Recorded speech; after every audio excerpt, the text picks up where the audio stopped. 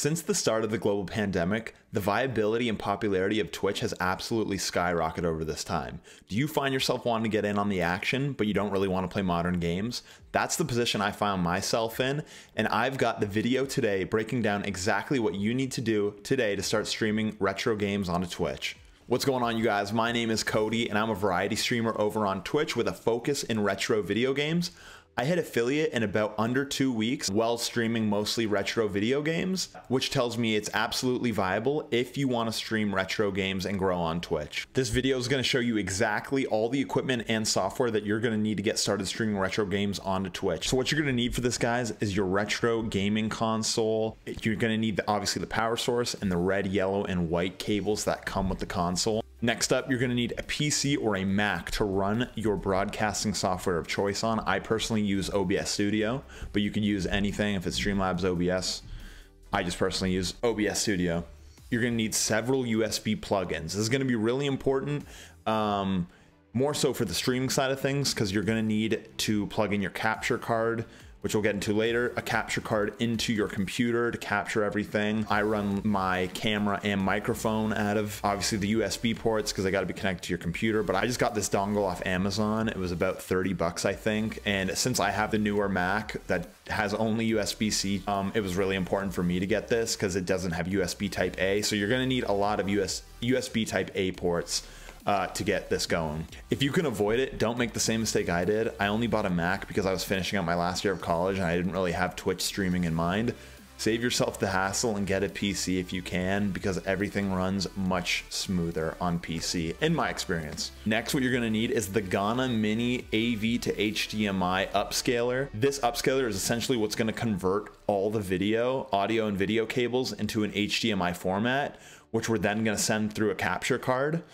But what we want is the composite cables as the input and HDMI as the output, because if you have it reverse, it will not work. Next, what you're going to need is a capture card. I personally use the Elgato HD60S. Last thing you're going to need is your TV or monitor to play your retro games on. Personally, I just throw my TV up on my gaming desk because I don't have a gaming monitor, but honestly, you can use either. It's not a big deal either way. Software. So for software, you're going to need the Elgato capture software downloaded, which will come with your Elgato. In addition to that, I use OBS Studio, but whatever your broadcasting software you want to use is, make sure you have that downloaded, obviously, if you're going to be streaming to Twitch. Finally, for me, the way I run it, I need OBS Link, which basically connects your capture card to OBS.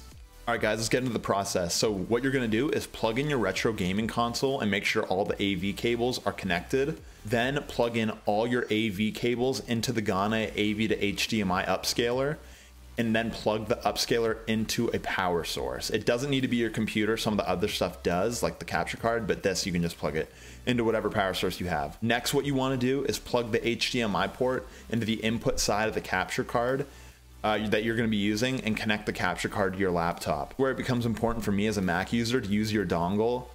That sounded horrible. You need a dongle as a Mac user. We need to plug in multiple USB-A ports into our computer, such as the mic and the camera, but connect the capture card here to your laptop. Finally, you're going to plug in your HDMI cord from the HD60S into your TV and turn on the retro console. If everything's running smoothly and plugged in with power, you should see the retro game onto your TV.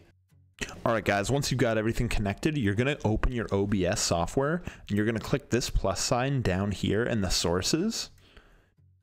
From here, you're gonna click NDI source. And then I'm just gonna leave it as NDI source as the name. You can name it whatever you want. Click OK. From the drop down, we're going to go ahead and click on this one that says OBS link here. We are going to add it. It's going to search for the source. And once it connects, you will see that the game, here we go, is right on our OBS. And obviously you can resize it as you need to. There you have it, guys. That's basically the process. From here, you should be ready to go to start streaming to Twitch, or if you want to start making YouTube videos, you can use the record function on OBS Studio. It's a really nice free software. That should give you everything that you need, guys. If you enjoyed this video, please consider liking and subscribing, because I'm definitely going to be coming out with more videos on Twitch and retro gaming. If you enjoyed this and you maybe want to come hang out, watch me play some retro games, feel free to come check me out at twitch.tv/CodyRico. Join the Discord, it's in the video box below. In the Discord, you can ask me any questions you have about Twitch, about getting retro games set up, anything like that. We'd love to have you. We've got a great community, and yeah, I hope to see you there. Thanks, guys.